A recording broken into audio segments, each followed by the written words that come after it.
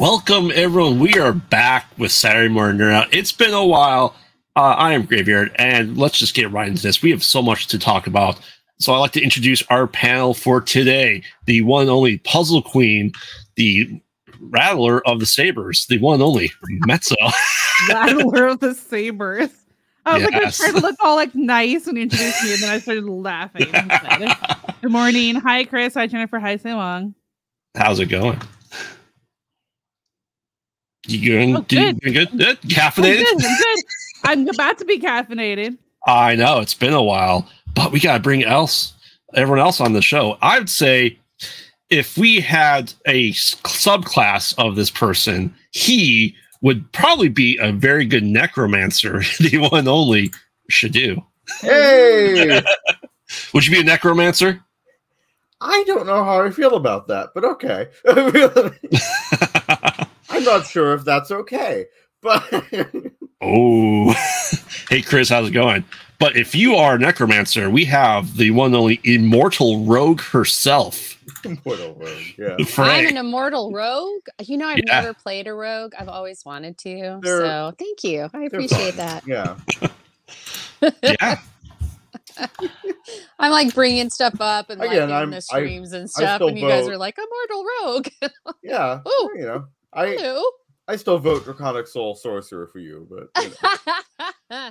I'm a little too dragon happy for, I'm pro dragon, so. That would be an interesting episode, you guys' show. Kyber Cave and Distance Learning classes. Who we would be. That would be awesome. Yeah, we should do that. Like, do a massive crossover. And we just like bring everybody on. Yeah. Yeah. Yeah.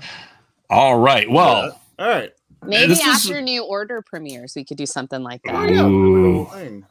Yes, but we have so much to talk about. We've been off for about 2 months-ish at this point in time. But I hope we've had 2 months to stay caffeinated and have all the cereal we possibly could. But let's get into this. First and foremost, we have something I am very excited for. It was a book at some point in time in the 90s, and this new Star Wars property coming out, Tales of the Empire. I'm super excited about this. I rewatched the trailer this morning just so I could have it in my mind. And I thought it was going to be Thrawn, but it's actually Elsbeth. And I really like that more because when I was watching Ahsoka, I was like, I want to know more about this Elsbeth because like we saw her for like a brief second in like a brief fight scene, really. in Mandalorian, and then she came back for that, and I was like, what's her deal? Tell me more about this chick. I love her. I love to hate her. And so I was like, yes. And then it's Barriss. I was like, whoa, we're going with the green. It's the green team. Because Barriss has a green, makeup choice, I guess. Complexion. That's it. Complexion. Thank you.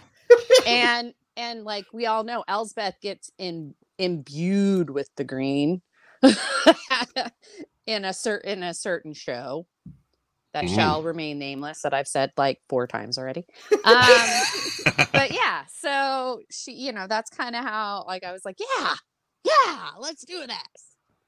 So. Yeah, I'm excited. Mezzo, I know you're. How do you feel about this? So, okay, I wrote down my stuff. I don't know a lot about Lady Elsbeth. So my view is coming from someone that doesn't really know much about this character.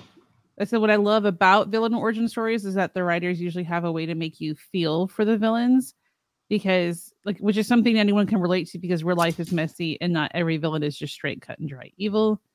I think it looks good, but for some reason, like I said, because I don't know the history, the excitement that I would hope to stir in me isn't there just because I don't know a whole lot.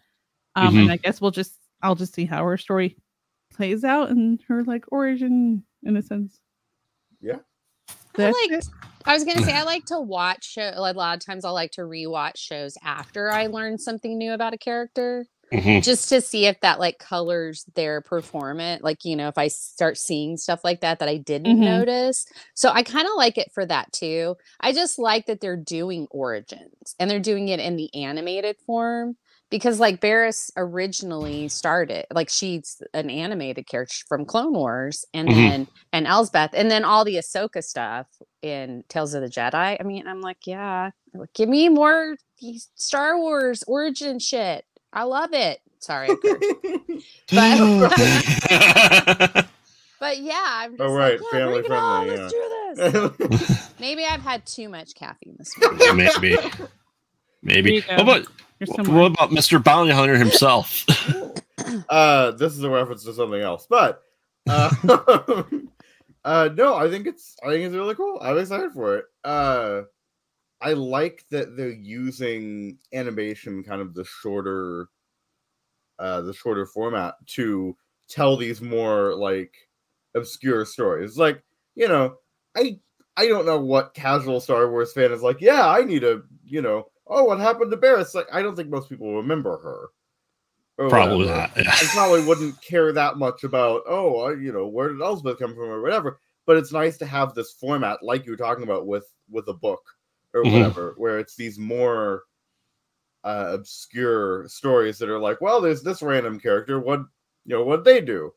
So it is very like kind of harkening back to Legends or whatever. Just kind of having these much smaller stories that we can be like, well, you know, this is a cool little tidbit or whatever. And then if you've seen it, you kind of have a different view of the character.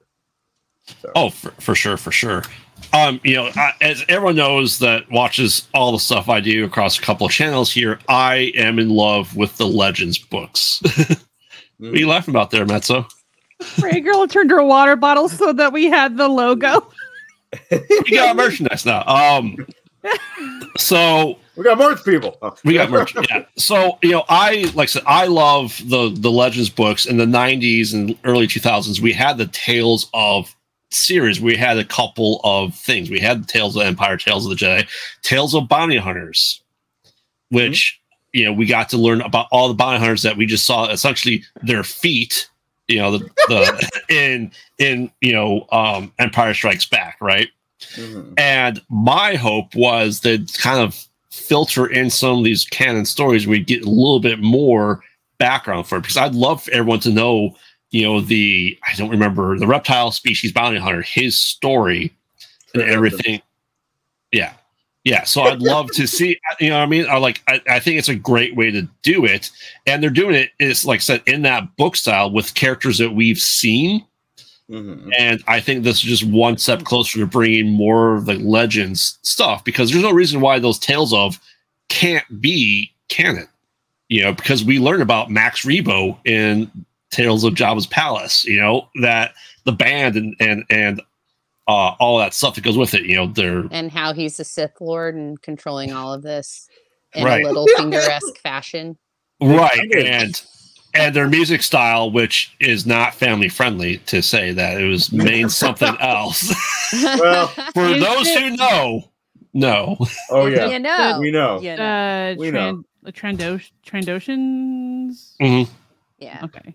I think that's no. Are they Trandoshans? Well, I don't know. Max Rebo isn't, but like the bounty hunter, the lizard guy is. Yeah. Oh yeah. Okay. Okay. Yeah, and we learn more about IG-88, and that's a perfect reason to bring back Watiti to voice IG-88.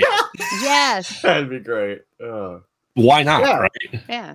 All right, So great. I think it's great. Yeah, that's like I said. I love the Legends. I was so mad in 2015 when they got rid of that from being canon. So yeah, I still maybe. And it looks like they're slowly bringing in what they want, and then the stuff that they don't want. I do have a question for the whole panel. Yes. About this before we move on. How does everybody feel that they're shorts? It says they're animated shorts versus the whole like a regular 30-minute TV episode. Yeah. What do we consider shorts at this point in time? That's mine. Yeah. Is it like That's a good point. it has to be more than a couple of minutes. I mean, the Groot stuff works because it's a couple of minutes. I'd assume like 10 to 15 is Yeah. it's in my head.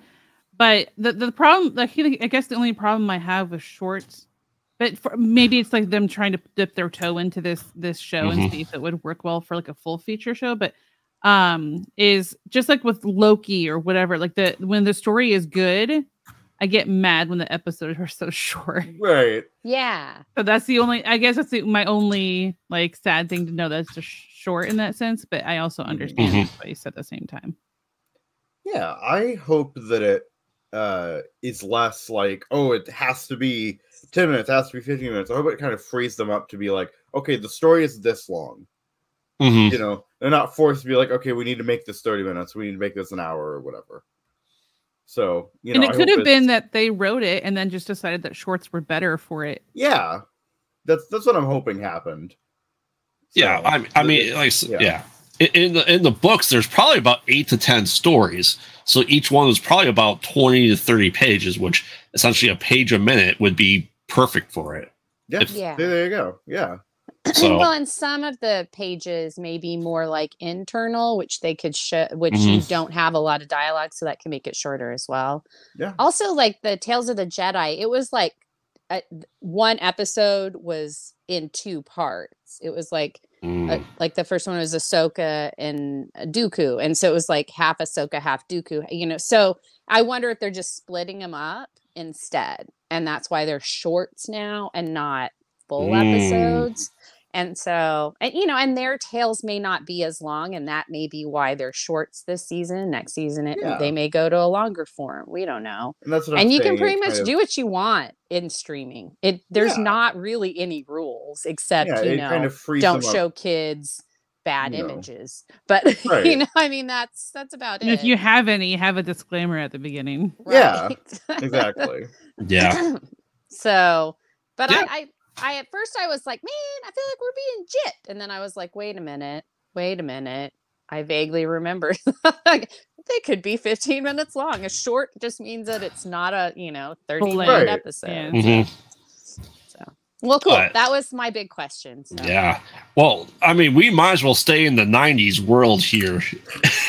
Well, I'm a 90s girl in the 90s world. So if you want to, we're just going to kind of talk about, if those have seen X-Men 97, we're at, obviously we, on another channel, our sister channel, Distance Third, we go into huge talks about X-Men 97 and full length discussions with it. Metsu, have you watched any of X-Men 97? We've kept up with it. Yeah. So what do you think of it so far? Okay. So it has been a while since an animated show made me feel so excited. The mix of redoing animations to include in the opening from the original run and the iconic music fills me with nostalgia. The animation is really the same style like as the original, but it's like the HD modern day version of that animation. And Chris, I agree. I absolutely love it so much. The storyline had me caring for the characters more than I actually expected. It was like the show that when my husband and I go up for bed at night and he chooses something to watch and I see that he's bringing up Disney Plus for us to watch it, I get all stood up and I'm like, all right. I'm ready for it. And there's something about the freedom in animated shows to have the ability to tell the outrageous storylines with like each episode. Like the demon that was kind of like within Storm in a sense and such like that. Because it's also the same voice actress playing the demon. And such is so much fun because you would not be able to just do that on a live action show. Like every episode have that, you don't have the budgets for that normally. With some OG voice actors returning too, it also gives that feeling that the show never left. And I got all sappy here. I said, it may have left new episodes airing for a long time, but in the fans, it never left our hearts. Aww. That was it. Would you say you'll remember it? Oh gosh. I love Gambit to death. Oh, that was a terrible choice of words. Crazy. Yeah. I love it. I do love it. Oh yeah, for sure. I mean, like I said, we have our sister channel Distance Learning. Frey, Fours, myself, and Phil really get into the nitty-gritty. We probably talk an hour and a half per episode. We love it. We expand a 28-minute show episode into something much longer than that. Attest to that. I can see why that happens. There's really just so much in each episode. Yeah, and just because Nerd Out's been gone, and kind of picking up. We would have done a little show and predictions on here. We'll get back into that as with new shows that come out this year with other nerdums. But no, I absolutely love X-Men 97. I love the original series because I remember when it got in syndication, waking up for school and being on Fox Kids and just hearing the theme music when you wake up was a perfect way. Yeah. Just a perfect way to start your That's morning. That's your alarm now, isn't it? Just like the Saturday morning nerd out. Exactly. Exactly. So, I mean, I made the wife watch it well before this was even announced, like probably good 8 years ago. I think before Days of Future Past came out, I'm like, all right, you're watching the Days of Future Past X-Men run of it, so you understand where it's coming from. I also had her watch the Dark Phoenix saga and stuff like that in preparation for Disappointment of Dark Phoenix. So it's for me, it's fantastic, and it's a great way for my kids as well, as X-Men are coming into the MCU at some point in time, to get more of a backstory behind X-Men, who they are, and really care about them when we actually see them more so on screen. So thank you, Frey. I know you have big thoughts and big opinions, but just the overall opinion of it so far. All right. So when it first came out in the 90s, and I was definitely old enough to watch it. You make it sound like you weren't. Like, I definitely was old enough. I definitely was old enough to watch it. I was very mature for my age. I was so mature. I totally knew what was going on. I've always loved X-Men, like the comic itself. Like, you know, I was a huge like New Teen Titans fan, X-Men fan, and those were the comics that I would get every week, or well, when they came out, you know. And I have like a lot of the back issues. I have the first appearance of Dazzler and, you know, Kitty Pryde, stuff like that. First appearance of Rogue. So you could say I'm a fan. And I liked the original series because it did try to stick as close to the comics as it could. And I feel like 97 has upped the game, turned it up to 11, so to speak, for you 80s kids. So, and I think that, you know, I like it. I really like where they're going. It's definitely darker. And I'm not sad about that. You know, I mean, well, some of it gives me a sad, but I'm not like overall sad about it. And I like how they're framing the villains. I would like to see more villains, like in the life death storyline. I actually thought that it was Shadow King and not Adversary at first, just because Shadow King and Storm are pretty well connected as well, and from her time in Egypt. And I was like, oh, that's a really deep cut if they bring Shadow King in there. So like there are some where I'm just like, wait a minute, who's that again? And then there's sometimes where I'm like, oh my God, that's this character. You know, I'm like, how you know, they brought her back, you know. And so I have those weird moments too, but yeah, I really like it. I like what they're doing with it. I like the little nods to the comics. I like little nods to the current comic storylines too. Like, not, you know, hey, this is the storyline from, you know, this episode or this issue of the new comics. But I like that they're kind of blending it all in and giving us a good reintroduction to the characters before they bring them into the MCU canon. This all came out, you know, before Deadpool's coming out. We know Deadpool's going to be a cameo fest, a bloody cameo fest, but a cameo fest. So it's smart on MCU's part and Disney Plus's part, because it has really revived their streaming service. So we will probably get more animated stuff just because of that.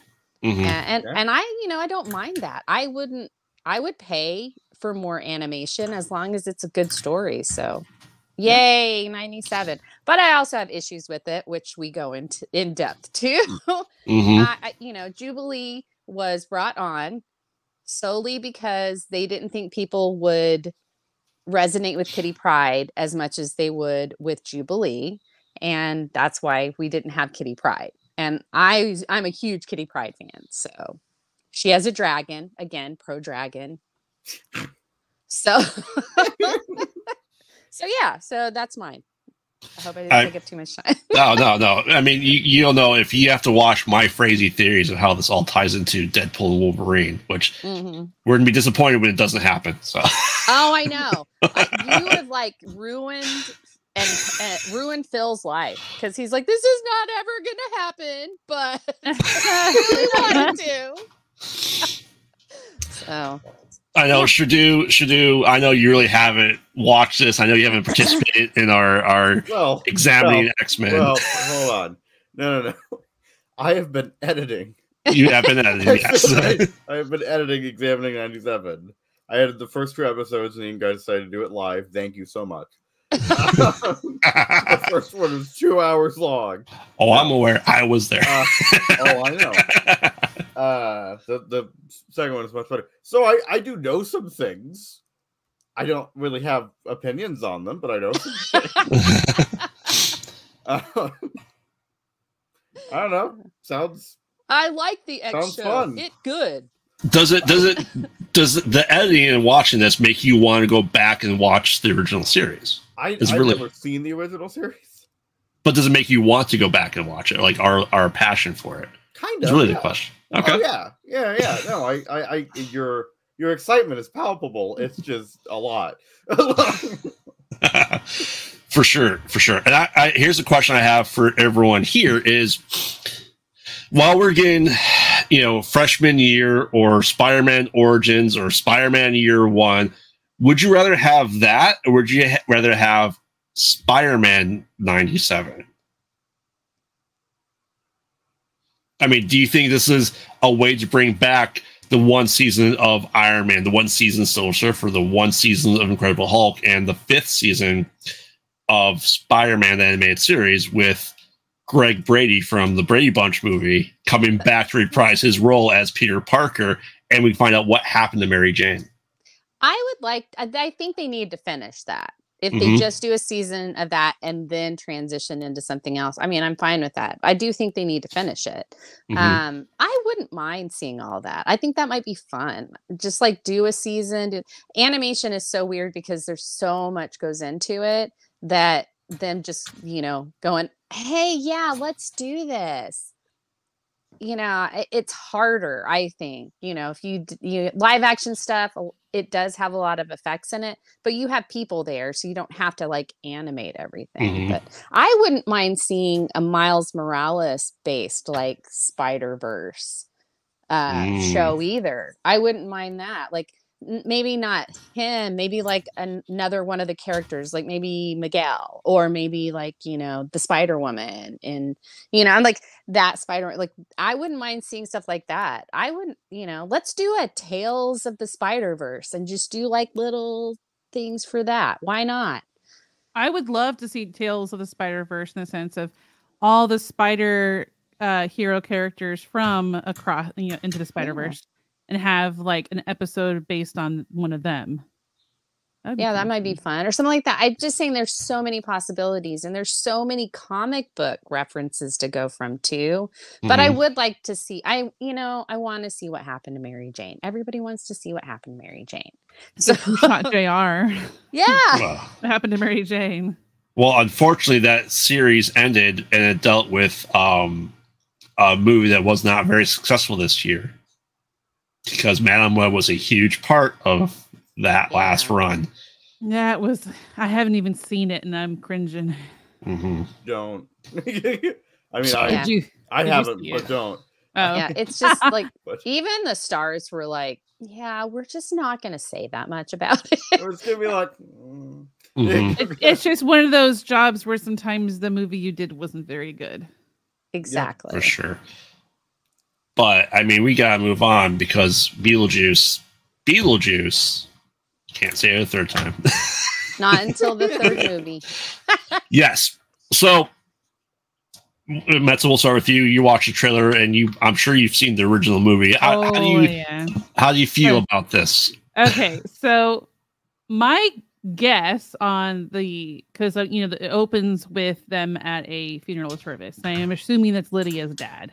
Jeffrey Jones, he's the one. Yeah, he's the one who's not seen in the trailer at all. And then, you know, what exactly caused Beetlejuice's emergence? You know, we don't know the exact reason. And I think Ortiz plays Lydia's daughter. And I think she just, you know, goes exploring in this old place that her mom grew up in or something, you know. And I'm excited for some of the OG cast members that did return with some really fun ones also, like Ortiz. I really like her as Wednesday. And seeing the cast and some of the originals returning gets me like more confidence in the story, I guess. I feel like a lot of the OG people wouldn't come back unless it was a good story. Because you don't want to bring, you know, you don't want to have a Ghostbusters moment where you bring a story in and then it's just absolutely horrendous to the point where it just gets retconned because of it. But not seeing Gina and Alex's characters kind of gives me like a sad feeling inside, but also with everything that happened with Rust and whatnot, it was kind of understandable. Plus, their characters just may not have fit in the actual storyline. But either way, where are they then, and will they even address it? Right? Because I don't think it was clear in the original Beetlejuice. It's been a while since I've actually seen the original.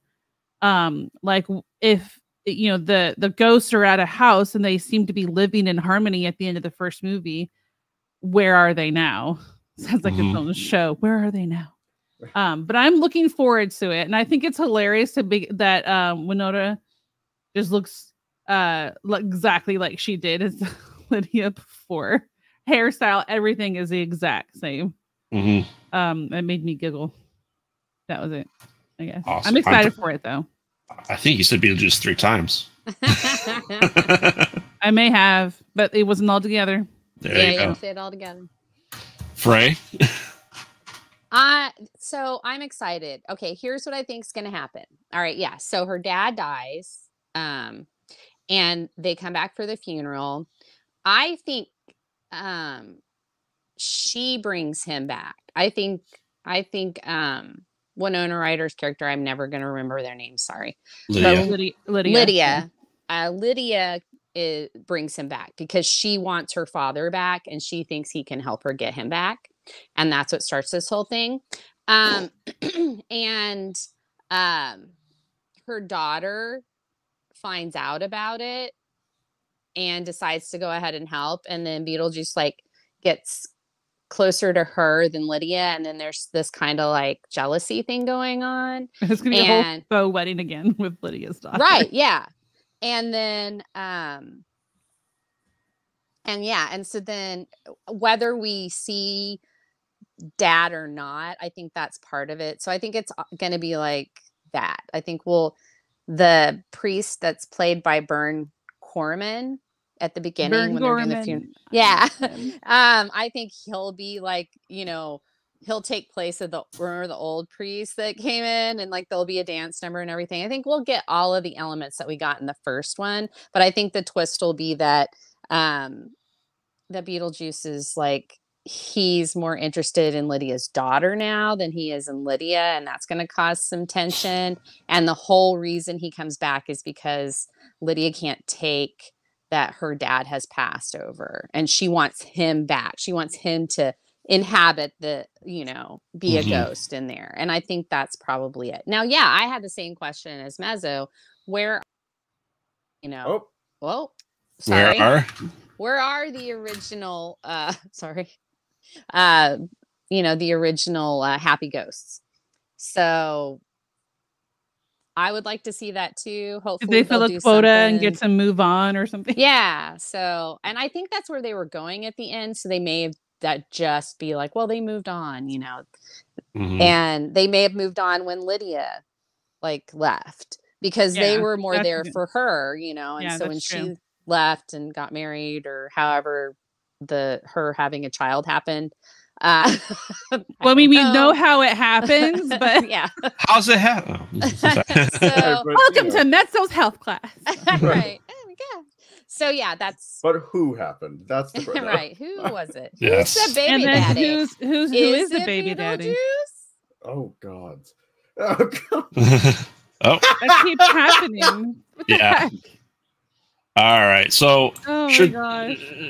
We can't hear you, Frey. So while you're figuring it out now, we can hear you. While you're figuring it out, SHDU. Yeah, so I've seen the original. Okay, cool. I mean, it looks good. My reaction with most of these things is, do we need a sequel? We don't. Yeah. But we'll see. It might be good. I don't know. Okay. Is it the whole like Looks fun. having a sequel versus original ideas? Yeah. Because we're having so many sequels or reboots. Yeah, it's like, oh, this is gonna make money versus, oh, this is gonna be a good story. You know. Gotcha. So like Ryan George's producer guy. This is going to make us money. Yeah. Oh yeah, I love Ryan George. Yeah. Making money is tight. Right. Yeah. So, all right. I mean, so for me, the original was perfect. They had been in development hell for over 30 years for the sequel, right? And everyone knows at this point in time the sequel was going to be Beetlejuice in Hawaii. That was the original storyline. That was going to be it. Now, for anyone that doesn't remember, there's also a 90s cartoon about Beetlejuice that continued on the story from the original movie. It'd be interesting to see if they make that canon at this point in time. And so now we need Beetlejuice 97. Yeah, exactly. I would love it if they had like the guy who plays Beetlejuice in the Broadway musical, the original guy, like just cameo in it somewhere. That I would love it, because people who, I mean, at least enjoy musicals or have seen, he's someone you'd recognize pretty quickly. So. But Tim Burton has not been good for let's honestly say the past 15 years at this point in time. And he's coming back to a property he knows that might do good. Is this going to make an Edward Scissorhands 2? Probably. But I have some concerns about what people are saying the synopsis is that Lydia has become normal and that her daughter is taking up the quirkiness. Now, I think it would have been better the opposite if Lydia was still the strange one and Jenna Ortega played the straight man in this movie. Thank you. I heard tease earlier. that she plays a straight man, and then she realizes that her mom's not that crazy. Yeah. As opposed to her, Lydia, becoming a normal person. I think her character was raised by her grandmother and not Lydia, and I think Lydia has been in a mental institution for a while. But if I said the synopsis is saying that Lydia is normal now. So yeah, well, I think she's the werewolf. So yeah, and my hope is if we get the sandworms, that it stays stop motion. It has to stop motion. It would literally just kill the feeling of the original if you have that as like full on computer animation and not stop motion like it was. Yeah, it'll just kill that feeling of it. Like, you can't make try to make an Evil Dead sequel that's supposed to be like this, like a sequel of like Bruce Campbell's character and not have the campiness that it had in the originals. Like you could do something kind of like the one Evil Dead one that recently came out with the kids and stuff. Completely different storyline and stuff. It's not like a continuation, but if you try to continue something, you also got to make sure it has that same feeling as well. Well, I mean, that's also an interesting thing too. Like, could they just open it up to that universe and have, because there are other characters. I mean, granted, it wouldn't be called Beetlejuice, but it could. Well, they still have Beetlejuice, just different people summoning Beetlejuice. Right. Well, or it could just be the different characters that come through, like, because there's like with the magician's assistant that sawed in half in the first one, and there's the girl behind the counter, and like, I mean, there's so much with the head that was the shrunken head guy. Like, there's so many other stories you could tell as well. And his head actually got. His head went and got hung on the night bus in Harry Potter. Right. Yeah, that's exactly it. But yeah, so I mean, I'm just saying, like, you could open the universe up. I think that's what other cult IPs are finding out, because how Star Wars is doing stuff. And I think Star Wars innovating the whole thing, bringing in the different types of characters and giving them their own show, or doing the tales. And so I see that, like, maybe that's where a lot of this stuff is going. Reintroduce the characters and then expand the universe. Yeah, I do think Star Wars lends itself to that a little bit more than this kind of thing. But yeah, no, I think it's a good idea. Yeah. I could see that, but I'm just saying, like, I mean, they had the cartoon and that opened it up a little bit more. And if they do bring the canonness of the cartoon in, then they could really bring that, you know, expand the universe. I mean, heck, they're doing it with horror right now too. So it's like, it's not like it's that big of a step. And Beetlejuice does it's a horror comedy. So, and that's huge right now. So yeah. It's a good time for it. Michael Keaton's amazing. Let's move on. Yes. Speaking of horror, Horror Corner is back with Maxxxine. I hope everyone's watched the trailer. I don't know if anyone has watched the first 2 Ty West movies. I didn't get to see the trailer. Oh my god, I thought I saw them all. So I watched it. Not the first 2 Ty West movies, but yeah. You haven't seen them? No, I have not. Not okay. I'll just kind of go briefly here. First, the first one, X, was fantastic. It was a good homage to 70s exploitation movies. It felt very Texas Chainsaw Massacre, Last House on the Left, I Spit in Your Grave, stuff like that. The second one, Pearl, was awful. Just absolutely awful. I am dreading this movie coming out because I have to rewatch that movie for the podcast. First one's great. This one takes place in the 80s, so it's a good homage to that. And they talk about the Night Slasher, which was the serial killer in California in the 80s, or Night Stalker. Night Stalker. And now that has been done in American Horror Story 85 or 84, whatever it was. And I think this, unfortunately, it makes sense because, first one's in the 70s, this one's in the 80s. But I think it might be capitalizing too much on the 80s nostalgia feel that everyone is doing right now. And I am burned out of the 80s stuff. We need to move past that at this point in time. So while the trailer looks fantastic, I've yet to see what it's going to be. I will be seeing it, and I will be doing a Horror Corner review of it when it does come out, for sure. Awesome. So, nice. Did you watch the trailer? I did not. Sorry. I meant to, but it just didn't happen. So, well, Metza. So what I wrote, where did my notes go? Yeah, they are. Okay. So this movie looks pretty intense. It kind of it was like, not every story is a fairy tale. Adult film star aspiring to be a mainstream actress, trying to make it big during the time of a serial killer on the loose. Now, my question is, was this a real serial killer that was that? Yes. Okay, I thought so. The Night Stalker. Mm-hmm. So where the story of the killer and her character actually cross is where I'm kind of like, okay, that hopefully it's not like something that the reason their stories cross is like not stupid in a sense. I do have a suspicion of who I think the killer is just based off of the trailer, but I don't want to give that kind of answer out right now. But the cast makes me excited. Like I like Kevin Bacon, Giancarlo Esposito, who's Moff Gideon, is absolutely amazing. I'm excited just because of those characters. I can't say I'm like crazy excited for it, but I hope it'll be something that delightfully surprises me, which is kind of a funny thing to say about a movie that's supposed to scare you in some way.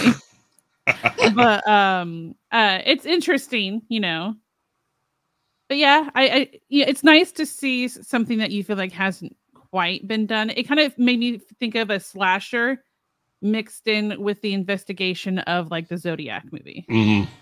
It kind of made me think. Oh, that sounds cool. Like that does sound cool. I think I've seen clips of the trailer, but not like the whole trailer because I remember like a Kevin Bacon, Giancarlo Esposito thing. I was like, oh, hey, that's kind of cool. So yeah, that's awesome. Yeah, like I said, the cast is big. Mia Goth is the next Scream Queen at this point. Which I don't know. I don't know if I've seen her in anything that I can think of. Did you ever watch the Cure for Wellness with the guy who played Green Goblin in Amazing Spider-Man? Nope. Okay, she's done a lot of horror things. So if you don't watch a lot of horror, but Cure for Wellness is an underrated movie, but you should definitely check it out. It reminded me of Miley Cyrus. Okay. I'm not sure if it's the actress herself, but the way the character mannerisms during speaking reminded me of her. Yeah. So, long story short, she was a porn star that wants to be an actual actress. So there you go. All right, but yeah, I could totally see a Miley Cyrus type. Yeah. But speaking of crazy things happening in California, Mezzo, tell us about Civil War. Okay, so I saw Civil War a week ago with my husband. Our Saturday nights are our date night. And the acting, directing, and cinematography of the movie was great.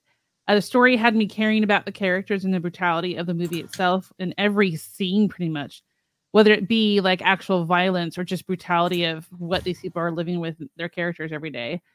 And the idea of American Civil War is kind of frightening, just the idea of that. The one thing that really did bother me is the lack of context. So, like the reason America is at war within itself is never really divulged.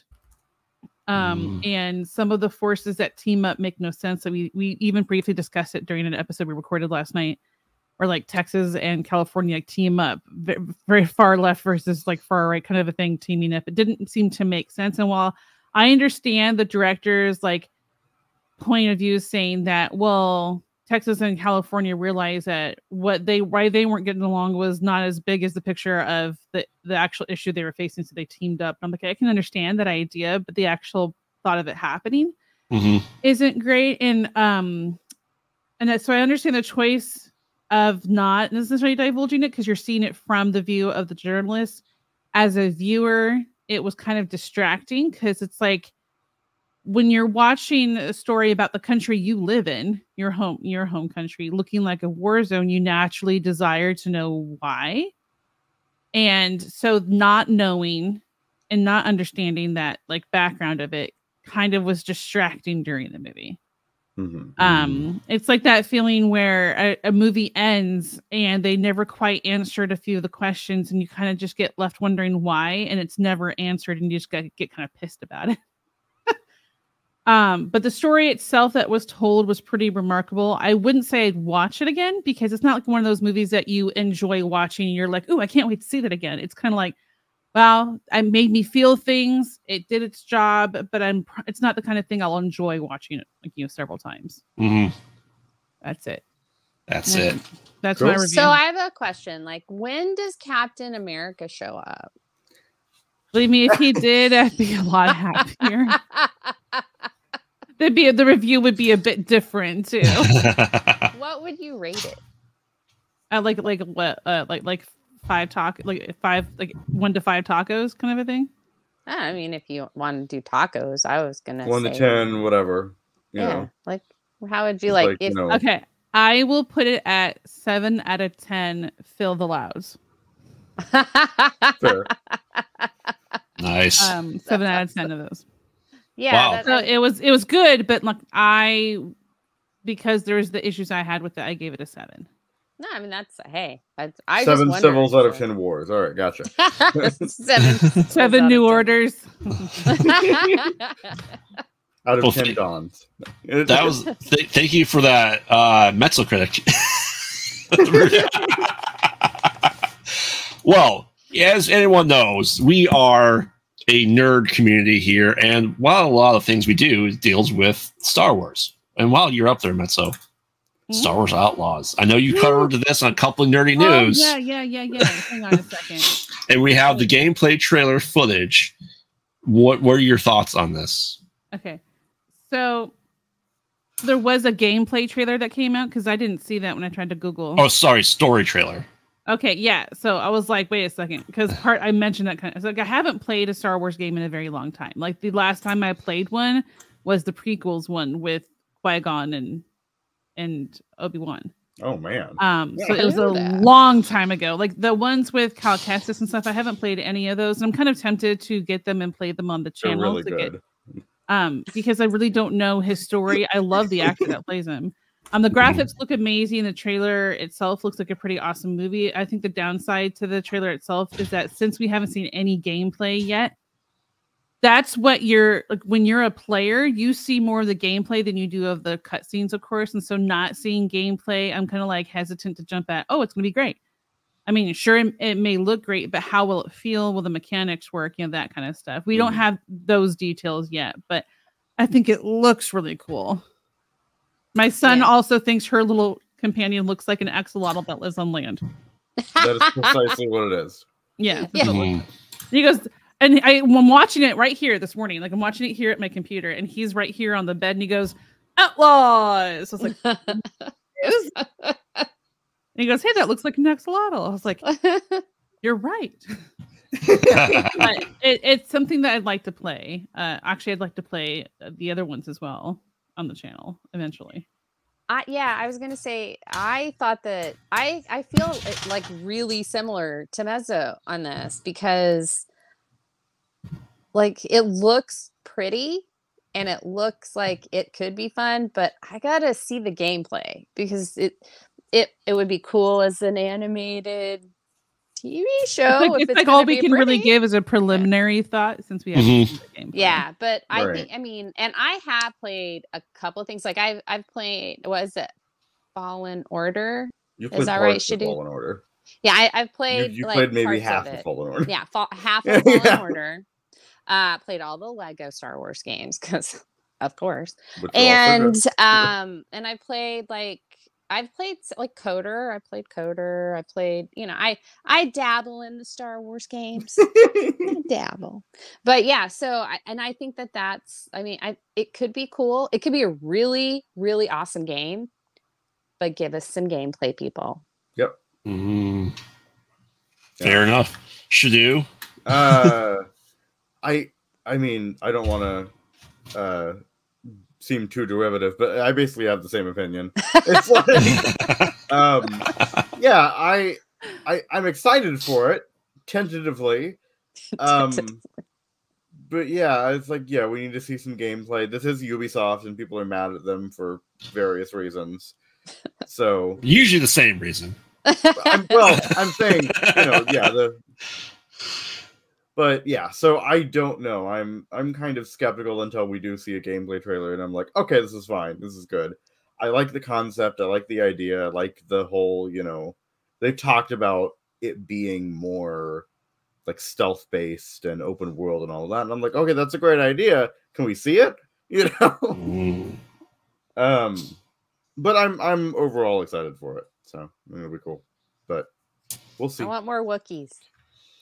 More Wookiees? For the Wookiees? More Wookiees and droids it all and for trench the coats. Now this, I believe this was pushed back. I believe it was originally supposed to come out in May for Star Wars Celebration. It's now August 30th of this year. You know, there's a lot of controversy about the gold price, the price of the standard being $110, nearly double what it should be. The standard is like $79.99 at this point in time. And it's Ubisoft, which means you have to be online to play it because they won't let you play it not being by yourself without internet. That being said, do I have it pre-ordered? Absolutely, I do. Will I play it? I have a huge backlog of games now. So the answer is eventually. Eventually. Will I play it for Kyber Cave Productions? Yes, I will. I may try doing something differently and do it on Twitch where we can see more stuff, and then also have it go to YouTube where we can do clips and stuff like that. And we can do that as well. It's something that we will work it out as it gets closer, because we are now a little over 4 months away. So yeah, I'm excited to do it. I will play it. I'd love to have a couple of people join me too on screen, and we can be the outlaws ourselves. The Outland Outlaws. Yeah. And I'd love all our Star Wars nerds to watch it, and all our Star Wars nerds here at Kyber Cave, and even distance. I'm sure Phil's going to play it over at distance learning. Ooh, you could do a crossover, have you and Phil play with the AI. Yeah, and I think it'd be interesting if we play this and watch it, and then do Easter egg revelations of the game as we play it. Something that most people aren't doing. That's just not been done. How dare you? I'm just kidding. It's unprecedented. I mean, for our channel, yeah, absolutely it is. I don't see many people that do Easter eggs of video games while playing it. Yeah. So are you gonna like have like several real Ghostbuster references like you do in X-Men? Of course. Of course. So like I said, I'm excited. Have I played the last 2 Star Wars games? No. But this tying into it, this takes place between episodes 5 and 6. So I'm hoping maybe we'll get some Dash Rendar. If you know, you know. Yeah. Because let's get Dash Rendar and Shadows of the Empire canon. Yes, we might be getting Prince Shizor. I think we've talked about that. So. We could get Black Sun. We can definitely get all that stuff here. So I'm excited for canon. So yeah, oh yeah, absolutely. So we'll be doing some special streaming of this in some way, shape, or form, and more details will be coming forward as we have it. Woo. So all right. Woo-hoo. So yeah, but enough of those shenanigans. It's time for SHDU shenanigans. It is all right, so so I am going to be talking about a different kind of nerdiness, as is often the case with my little segments here. But I'm simply going to intro you with a little quote, a little anecdote. Cadre e cadre, te chasim teet sim caviu. Ladies and gentlemen, and everyone else, welcome. So I'm going to be talking about kind of 2 things, but they're very much related. I'm going to be talking about constructed languages, or conlangs, and linguistics in general.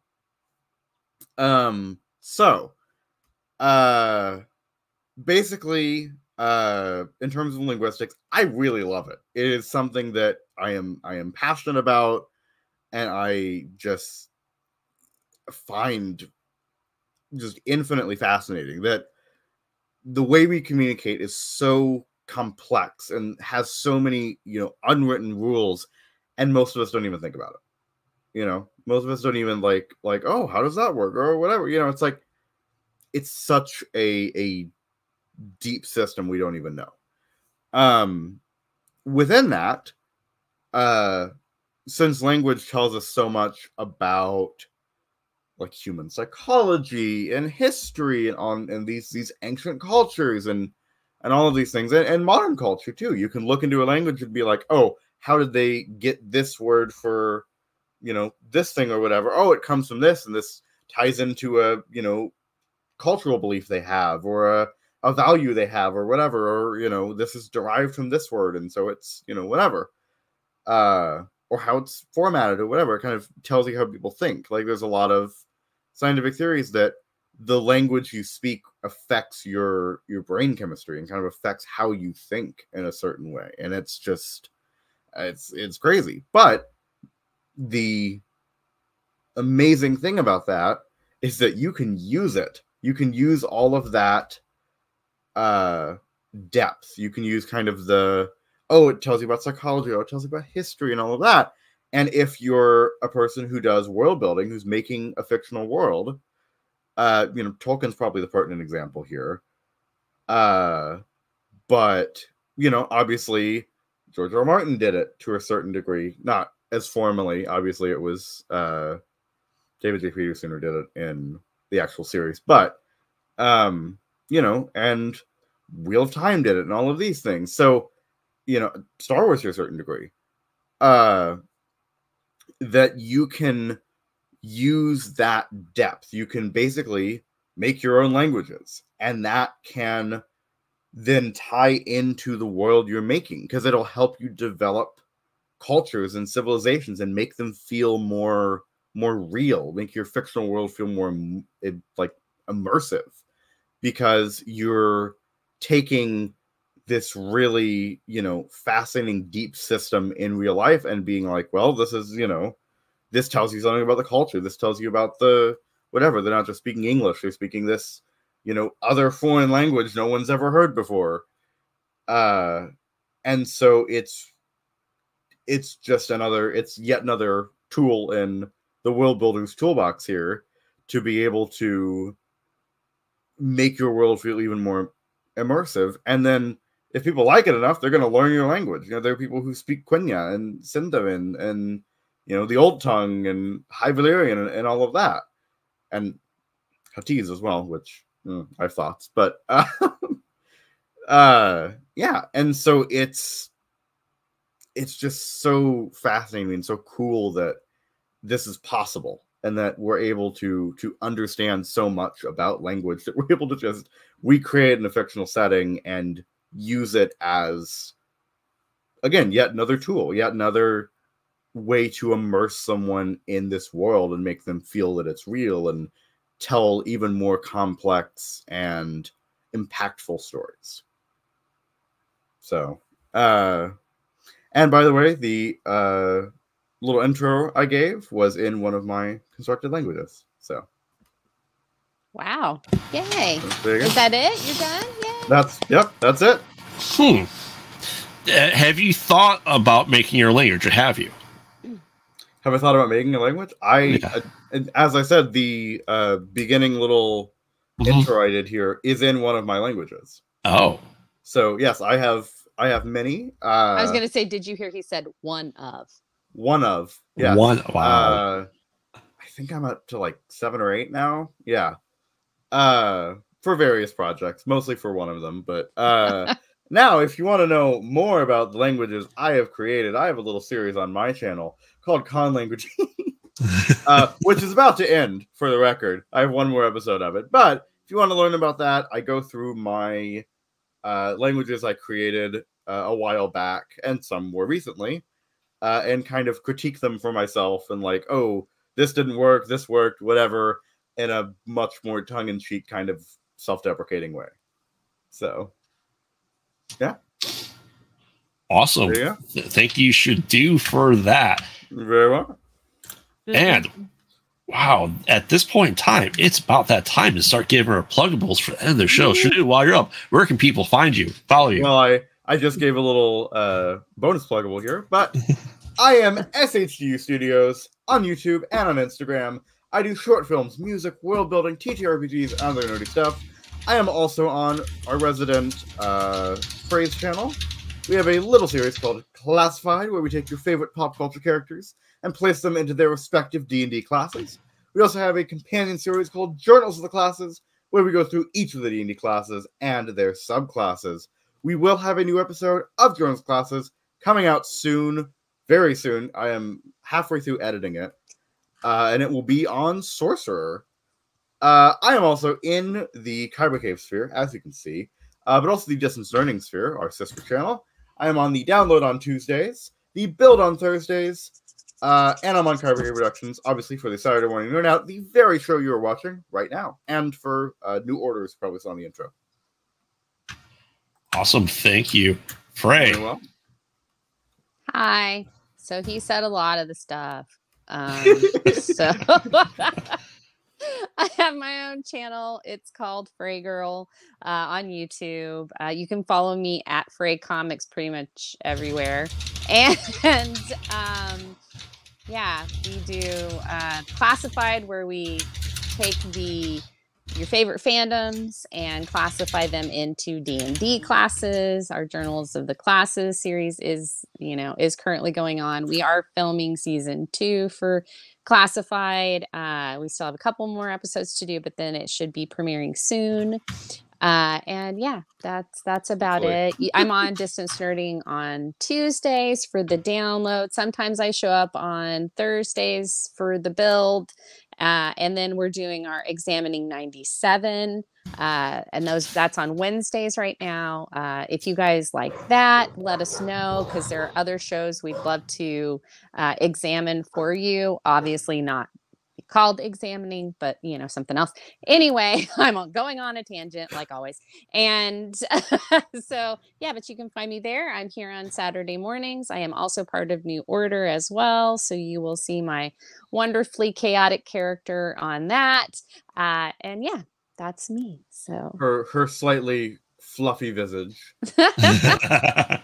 And the character that, or well, the thing that inspired me sometimes appears on it, whether she wants to or not. As well. Thank you, Frey. I mean, this has been 4 days in a row that we've been on the show. I know. This is our record of most shows together in a row. I think so. Thank you, Frey. Mezzo. Hi there, I'm Mezzo.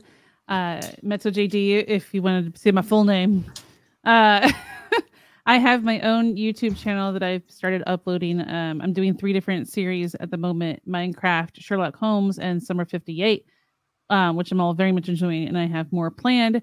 So please check out that on social media, Twitter and Instagram. I am at Mezzo JD, and I work here on Kyber Cave and Kyber Cave Productions. See you tomorrow night in Saber Rattle. Yeah, there you go. Who's our guest for tomorrow? Okay, his name is Martin Rios. He is a Saber Academy instructor in Mexico. Oh, cool. Thank you, Mezzo. Arriba, arriba.